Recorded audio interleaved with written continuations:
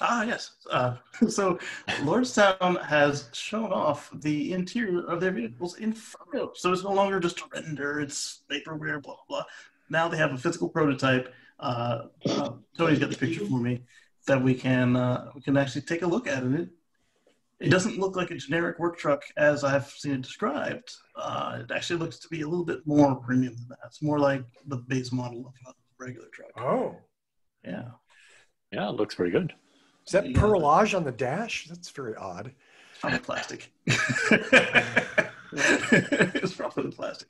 But they get your triple screen there. You got your cup holders. Everything can be worked with a glove. Just like, it's a really good selling point for a pickup truck that can work with gloves.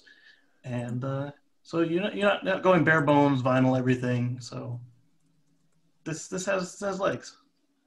It's pretty luxe, actually. I was looking through the images. When they tweeted this out, the problem I had was they said something like, check out the very first all-electric pickup. I'm like, this is not the very first. Right. Yeah, exactly. I had a Chevy S10 electric from the 90s, and there was an electric Ford Ranger from that same era. And there were electric trucks before that in the 60s, and before that in 1920. So calm down with the very first one, dude. Do a little bit of research.